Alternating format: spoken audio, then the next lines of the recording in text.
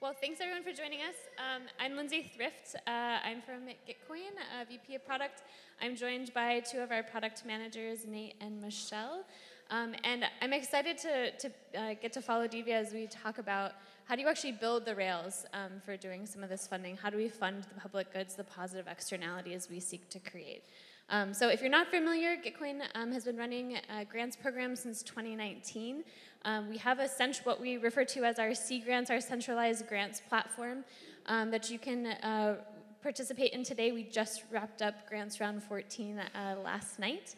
Our biggest round yet, very successful, and we're excited to talk about where we go in the future. Today, if you participate in Gitcoin grants, either by contributing to public goods you care about, by building public goods and seeking funding, or by being a matching pool sponsor, you're going to join Gitcoin in the way that we are funding public goods. What we're seeking in the future is to move towards a world where each community can define the way in which they fund their public goods, what's most important to them. And so this is our decentralization path. We launched a DAO last year and a governance token, GTC, at that time. But the path to decentralizing our technology, while expensive, is intended to make sure that we are really meeting the needs of our target markets, and that being grantees, communities that are funding public goods, and those of you that are in those communities and want to determine how those funds are distributed.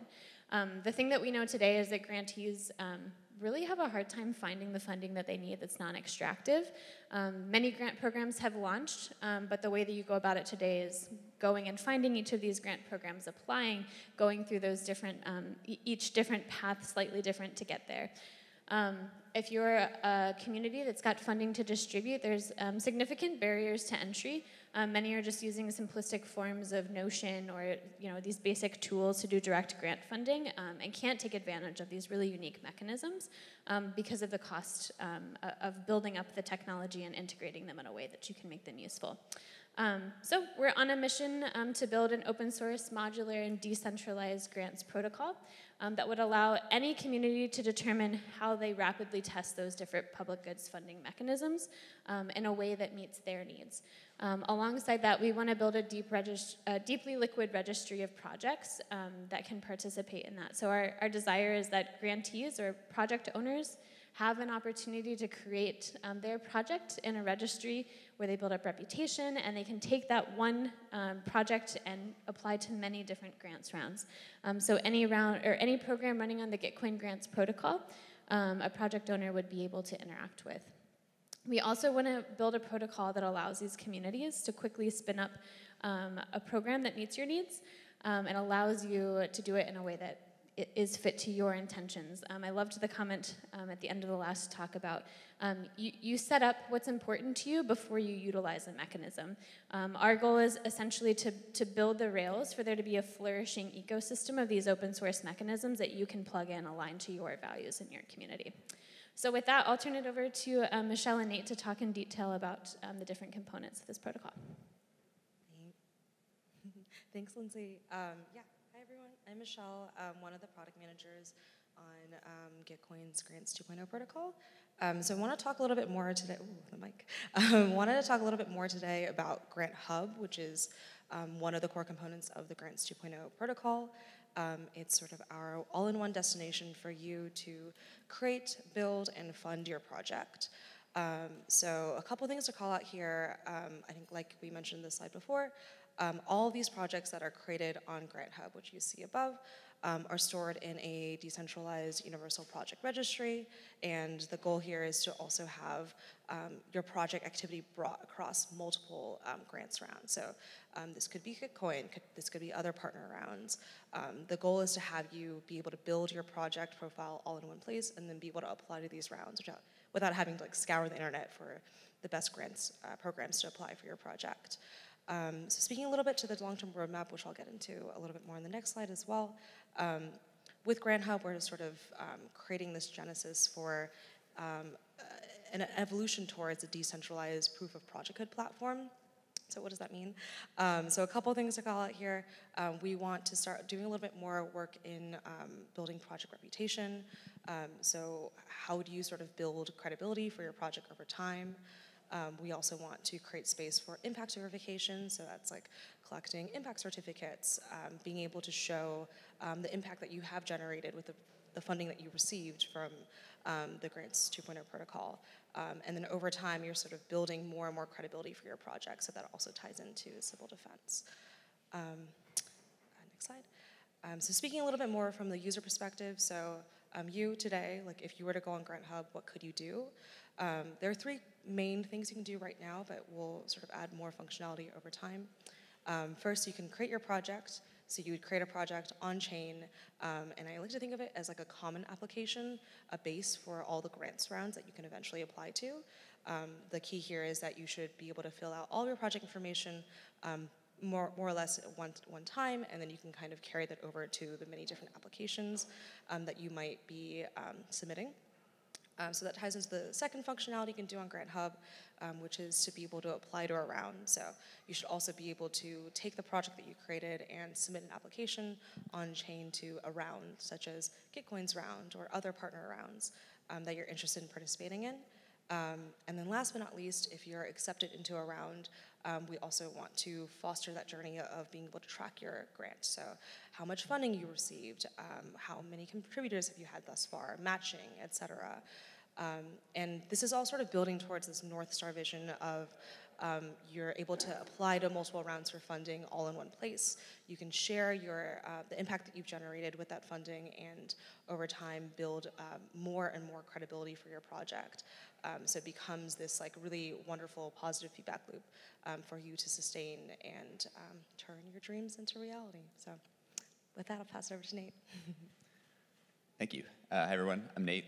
And if Grant Hub is really the one-stop shop for a project owner, the next piece that I'm going to speak about, Round Manager, is really that one-stop shop for an organization that's running a grant program. So this can be a ecosystem. It could be like someone who has a protocol and is trying to incentivize projects to build upon that ecosystem. This could be a community. For example, the city of Oakland just ran around in GR14 to fund programs in their community. It can really be any sort of community that's trying to fund shared needs, and we would look at Round Manager as that core piece of software for them. Designing this really for interoperability and modularity, just to make sure that, like, as Lindsey mentioned, there is this sort of, every different organization wants to run a grant program in a different way, and we want to make sure that Round Manager is really providing the backbone to enable them to do that. Next slide. And if you think about a grant program at a very high level, there's kind of 3 core actions. There's the act of selecting the projects, like what's eligible, who do we want to have be part of this grant program. There's the process of allocating those funds. How do we want to decide where these funds should be going among these different projects? And then there's the fund management itself. How are we pulling funds into this program? How are we ultimately like paying out and making sure that projects are receiving those funds? And as we start to talk to grant programs and people who aspire to run grant programs, I think what we're learning is that there's no shortage of ways that people want to be able to plug and play different mechanisms into these kind of core decision points. So if you look at selecting projects, things like impact certificates or the reputation that Michelle was talking about with Grant Hub, community nominations, board reviews, there's no, like I said, shortage of ways that people want to be able to figure out like what projects make sense for them. Similarly, if you look at allocating funds, Gitcoin is really focused on the quadratic funding method. Even within quadratic funding, I think there's a number of different ways that you can think about weighting those votes. So I think the DSOC paper had some really interesting ideas around how you can start thinking about individual reputation, or how you can start thinking about kind of group reputation, like how closely aligned are different groups of voters. There's also quadratic voting. There's a number of different ways people are thinking about this. And then lastly, in fund management, at Gitcoin, we've been experimenting with things like aqueducts to actually pull funds in, as well as the different workflows for how do you pay out your grantees. But the way that we're designing the overall protocol is that each one of these high-level decisions sort of has a box, as you can think about it in the protocol, that you can plug in these mechanisms. So as you're thinking about what makes the most sense for my community, what makes the most sense for my program, you can really pick and choose what you want to do here. And the way we're architecting it, you'll be able to draw on this like really rich pool of decentralized data. So at Gitcoin, we're working on something called Passport, which allows you to pull together a bunch of different unique identifiers. You can, again, look at things like impact certificates or soulbound tokens, like really want to make sure that you can pull on this sort of whole world of ID primitives to figure out which mechanisms make sense.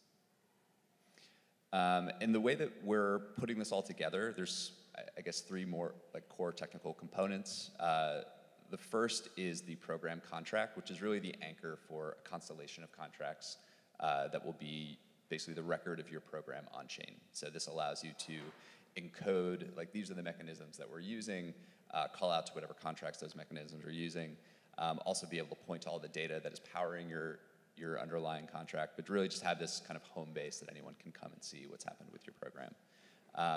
That is also working with what we're calling the program registry. So this is a public database of all of the programs, all of the associated grant projects that are part of that, as well as kind of their results and status, built on top of IPFS in the graph. And then lastly, we're building a DApp that you can use to access all of that information. So just a really easy convenience layer for working with those tools. And then the kind of like last piece that we're thinking about here is what we're calling Grant Explorer. And this is a UI that a contributor to a program can come to see what grants are in that program. They can vote on how the funds should be allocated if that's the way the program's been set up. They can experiment with different curation mechanisms, like how do we want to figure out what's shown first, second, third, et cetera. But I think what is really exciting about this is because we're using these decentralized tools and these public databases, we're going to offer a UI as part of this, but anyone can really build something on top of this and figure out what makes the most sense for running their grant program. That, turn back to Lindsey. Awesome, thanks for the deep dives. So that kind of gives you a sense of where we're headed. I do want to give a caveat that this is all pretty early stage. We're building the MVPs of these protocols. We've got the core functionality in place. These names are likely to change. So keep watching. Grants 2.0 is sort of our placeholder. It's what came after the centralized grants program. I do want to give you some clues to how we see this being adopted. Where might your community or your project fit into the grants future? So the first one, this adoption path is maybe the most obvious, and that would be where Gitcoin will continue to run grants rounds ourselves. Our grant program isn't going away. So we'll be dogfooding this just like everything else we build at Gitcoin. We'll be adopting the Grant Hub as our universal registry for each round that we run ourselves, using the round manager protocol for any of our rounds, and then a selection of mechanisms we'll be using. Pairwise QF is the version of quadratic funding we've been using. My slide is outdated, but Depop is actually Passport, what we're using for Sybil resistance we used for the first time in GR14. And other analytics, and even we've started adding some conviction voting was used to do some experimental curation of our Grant Explorer, even here during GR14. The second path is we'll continue to support ecosystems who are looking for assistance in operating their rounds. So today you can come and say, hey, Gitcoin, we'd love for you to run a round during your main grants round. You get support from our most excellent grants ops. They've got this specialty in best practice. How might you manage setting up eligibility requirements? We'll continue to do that, and we'll do it with you on the Grants 2 protocol suite. The third, and one that I think is most exciting in a lot of ways, is now we're beginning to expand and allowing anyone else to use this suite of protocols to run your round on the days that make sense for you, run multiple at once. Use a different set of mechanisms if you choose. Maybe you want to use quadratic voting and you don't have a contribution model. You'd be able to do that with the new protocol. So we're really creating this sovereignty that your community can now run your round whenever you want. This is a path to adoption that we're beginning to roll out in just a month or so. And the last opportunity is you don't have to adopt the full suite either. Maybe you'd like to plug in with our registry, but you've already got Rails for running your grant program that you're happy with. We think that the Grant Hub and the project registry have a lot of value, even if you're not using our round manager protocol, and that you'll be able, as projects build up that reputation, they collect impact certificates, and you begin to see participation in other rounds, you know that these are legitimate projects that you want to give funding to. You'd be able to pull that from our registry and use your own program however you've constructed it. A little bit of timeline. We replaced our trust bonus mechanism with Passport in GR14, which just wrapped. We're looking to move to the decentralized Grant Hub next. So purple is at the top is the Gitcoin path to adoption. down below in the green is where we begin to release this to the community. So you can see coming up end of July, early August, we have our first partner slotted to adopt. We're not quite ready to announce publicly, but we do have a partner that'll run around on grants to here later this summer. And we're beginning to look for other partners who'd like to participate in that with us. So we'll have a couple minutes left for questions. I've got a QR code up here. If you are running a grants round in your community, if you're beginning to design one, we'd love to talk to you. Like I said, we don't have final names yet. We also are excited to really be doing user research. So sign up. If you are a project owner, if you're building some public goods and you'd like to participate in our user research for Grant Hub, there's an opportunity to let us know that there. So go and take some questions.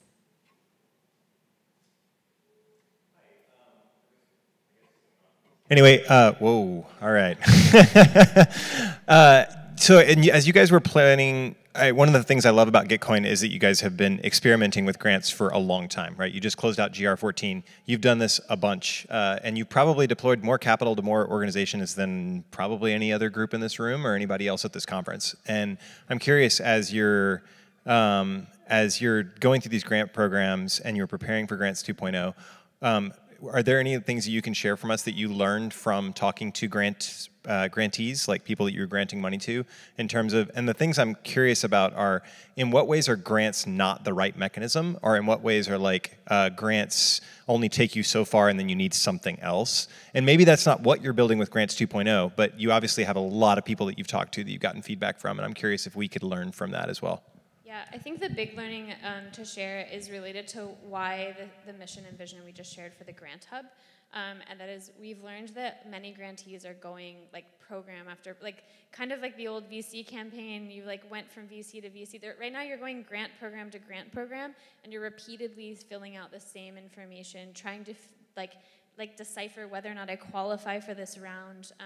I think as we build up this registry and we have this public data available, there's more and more of an opportunity for us to better serve that community and understand, and I think even give feedback to those with capital to deploy about like, this is the kind of impact via impact certificates in the registry where you could be deploying. And I'm just creating a bit more, I don't know, continuity, I suppose, in that experience than what we have today, where it's very disjointed, it's very taxing and time consuming, and often isn't sufficient funding. So folks find themselves bootstrapping more than they might otherwise, or growing slower, and so hopefully we can begin to expedite the growth for those folks. Any other questions?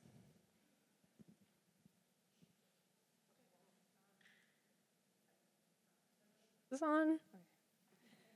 I was just wondering, you talked about the project registry, and part of the incentive, as I understand it, is to see projects learn and grow and change over time. You want them to be adaptive based on the feedback they get.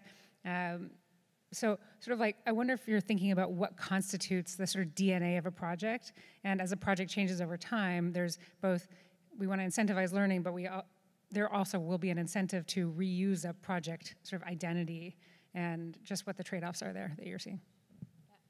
I think that's one of our points of learning and discovery, actually. Like, right now, the metadata for projects in the registry is just what you would expect at like a baseline for an application.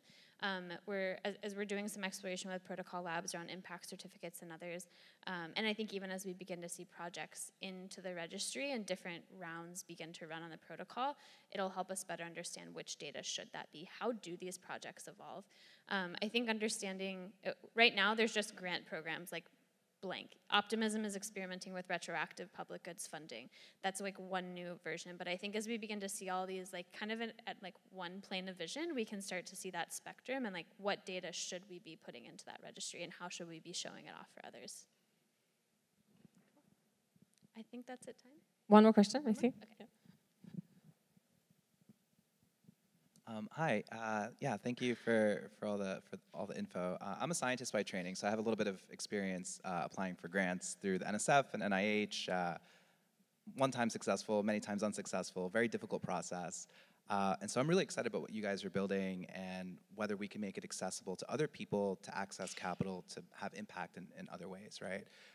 So I'd be really interested to kind of hear about perhaps maybe non-traditional use cases outside of Web3 that you guys have explored. I have a shopping cart list of grants for just like weird science projects as well, so I'd just love to know on your side what you guys are thinking. Yep.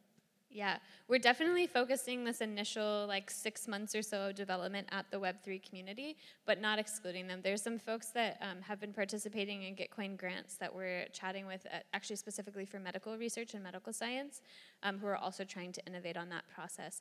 I think Nate mentioned the Oakland round that's running right now, did just run in GR14, which is a community-based round.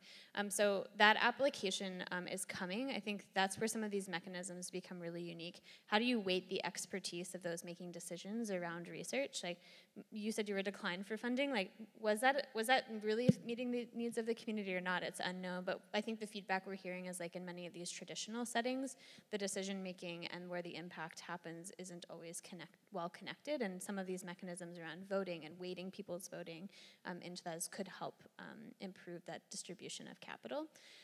There are some challenges in moving out of the Web3 space, given that we have chosen a Web3 stack to do this, around wallet interaction, having on-ramps and off-ramps, and should we start, integrating with, say, Stripe and taking credit card payments, or those sorts of things. So there's kind of a whole large design space around there, but it's very much on our minds for where does Grants 2 go beyond Web3 after we've kind of launched in the Web3 space in a solid footing.